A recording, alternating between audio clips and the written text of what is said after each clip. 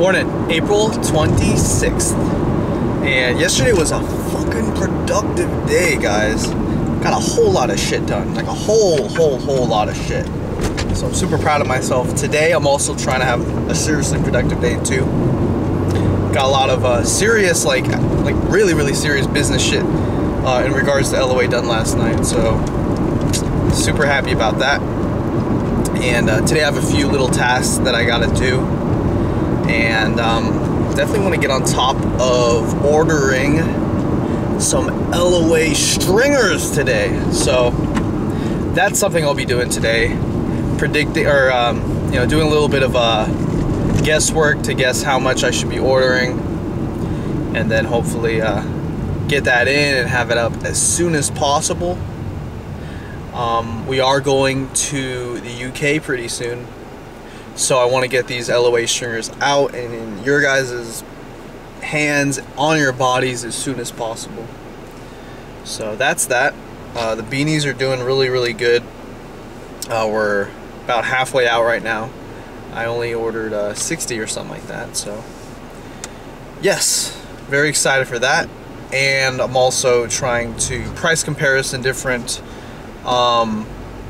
options in regards to getting LOA gear to the UK, or perhaps having it made in the UK. So there's a couple different options, whether I make it here and transport it or have it made there, and then I don't really know how the quality is, and I really like the quality of our shit.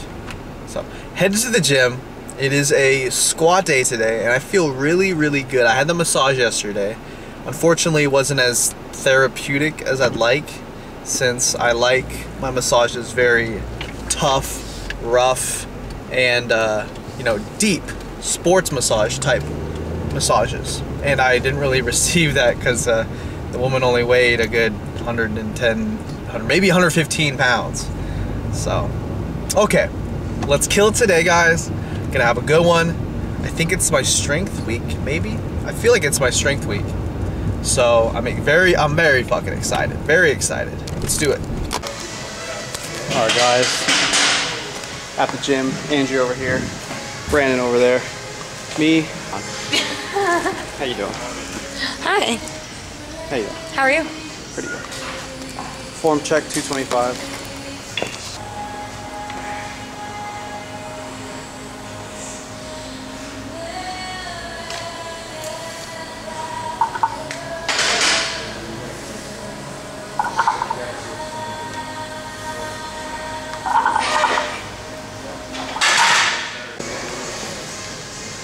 Chill and watch my buddy hack squat.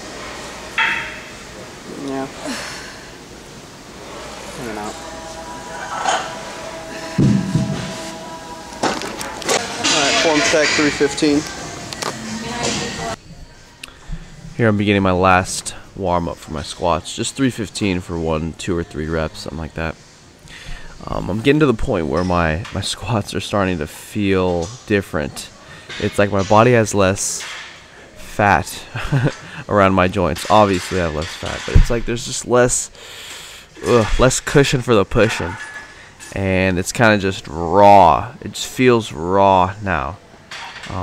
Getting to the point where I'm getting lean, and things like the squat and the bench there are getting fucking tough as fuck, guys. So here's my set of 8 right here, going for 8-ish with 365 pounds. A few months ago, this would have been around 385 pounds. So as you can see, it's taken a little bit of a drop. And of course, the funny thing is my deadlift hasn't really gone down. In fact, it's the strongest it's been ever when it comes to the sumo deadlift. And people wonder why that is. I wonder why that is, honestly. Well, my squat's going down, but my deadlift's going up. And I guess it does make sense that the squat it's sort of a lift where that cushion can really help. A little bit of body fat can definitely help. Switching over to the topic of gym equipment, probably one of the most important things to have before you buy anything, before you buy a belt, special shoes, headgear, etc., would be making sure that you have just a solid pair of flat shoes. something that's very comfortable working out in, walking around and at the gym. Something that's not going to give on you, something that's not going to roll your ankle. I've seen people work out in dress shoes. I've seen people work out in the most cushioned of running shoes, and it looks like at any moment they might just snap on their deadlift or their squat. So first things first, make sure you have a flat pair of shoes. You could work out barefoot. I recommend that over working out in a pair of fluffy ass running shoes. So this goes out to everybody out there who wants to know, okay, should I buy a belt right now or knee sleeves right now? Make sure you have shoes first, like a pair of Chuck Taylors, just Converses, or maybe even work out barefoot when it comes to your deadlifting or squatting, especially those two movements. And then you may look towards something like chalk. And you might have been expecting me to say a belt, but chalk can help so freaking much, whether it's chalk the powder or liquid chalk. You have a good grip around the bar, and you're just stronger and stronger and stronger. You'll push better, you'll squat better, everything better if you have a nice grip around the bars when you're lifting weights. So once you have your shoes, your chalk, then you may look towards something like a belt or knee sleeves. And I would probably recommend, it's a little bit tough to be honest, I'm 50-50. You can choose. Something like knee sleeves will really help making sure that you're focusing on good form. Also keeping your knees warm, healthy, lubricated. That's the main thing. They're not really providing actual support to make you lift more weight. They're just providing support so that your squat is a nice healthy squat. Your knees are nice and healthy, and you're looking towards longevity. And the belt, why do I use a belt? Does it take away from the movement, etc.? Well, sure, it may allow you to do more weight. And this is a conversation I had recently. A belt may allow you to do more weight, and the argument is, wouldn't that take away from your ab development or from your ab work on a movement, your core work? Sure, it may. But by using more weight, the ab work, the core work is even great, or is taken up a notch. So as you're lifting more weight with the belt, your abs are going to be getting hit, your core will be getting hit more. So you'll be able to handle higher loads, get more progressive overload in your legs and even in your abs by utilizing the Valsalva technique, breathing into your stomach with a belt. And that's the whole point of having a belt, is actually breathing into your stomach so that you can push against it. And it's a technique that a lot of people need to practice, and maybe I'll make a video on it just by itself. I think I've done it in the past, but I'll do it again, okay? So once you've got your chalk, you have a flat pair of shoes like these, and maybe you've got a belt or your knee sleeves, then you can get the little things like bands. My gray bands that I have, Elite FTS bands that I use to open my hips, those are nice. Or maybe my orange bands that I also use, or maybe that one orange band that I use for my shoulder mobility drills. That is very, very, very useful in terms of products. So hopefully I'm helping you out by letting you guys know the stuff that I use and the order that I think is helpful in getting equipment, if at all. And you notice I haven't even said straps yet. Now maybe go ahead and you could throw on straps for pulling movements and that sort of thing, but for the most part you should be focusing on not using straps. So then once you have, say, chalk, belt, knee sleeves, flat shoes, then you may look towards something like a pair of squat shoes after you've been squatting for a good amount of time, barefooted or flat-footed as well. So after you have all those things, the bands, everything that I already talked about, then maybe you could look towards something like a pair of squat shoes for even better squatting action, for more quad action, or for perhaps better form so you can go a little bit deeper if that's what you want. But it's absolutely not necessary. None of these things are necessary. That's the thing. A lot of people think that their path towards success requires some of these things, requires either supplements or the best pair of shoes ever, and honestly it doesn't. The main factors for growing for a natural are going to be time, consistency, utilizing progressive overload, and hitting macros, whether it's caloric surplus or deficit. So those are the main things. Moving now to a different subject, calves. This is how I like to hit calves, and to be honest, my calves grew the most ever this year than any other year. And yes, they're not super impressive, but I think it's because the way I've been hitting them. much heavier, actually focusing on the weight, progressive overload, but also the way I hit them tempo-wise. A nice pause at the top, a slow negative, a longer pause at the bottom, and a rapid positive motion. So that's how I like to hit my calves, and I honestly feel like they've grown more than ever. And he doesn't fit in there. Just fucking kill that workout, right? Yeah. Right? It was only like three Damn hours. it. Hell yeah. 3 hours. Only a 3 with hour intervals. workout. I gotta do my intervals tonight. Can't wait. Okay. Bye, guys. Y'all have fun at Chipotle's. Yeah, thanks for sure. Yeah, dude. I'll make it. Got the Chipotle. Plan on making a cool little video. We got a chick here eating Chipotle in her car, all by herself. Why people do that, I don't know. I don't know. Anyways, I'm going home. I'm going to watch an episode of Hannibal Lecter. Well, Hannibal, that new show. I'm gonna watch that while eating my Chipotle, and I have a little skit I'm planning today, guys. So I'm actually really excited about this. I have the setting, I have it all set up, I have the theme, my concept. I'm pretty excited. I'm thinking about scripting it and writing a script. We'll see. So you guys have seen it already by now. By the time this comes out, since this is probably gonna be like a few days late. So let me know what you thought of it. Thanks. Done watching the kitchen scene, or done filming the kitchen scene for a skit I made today.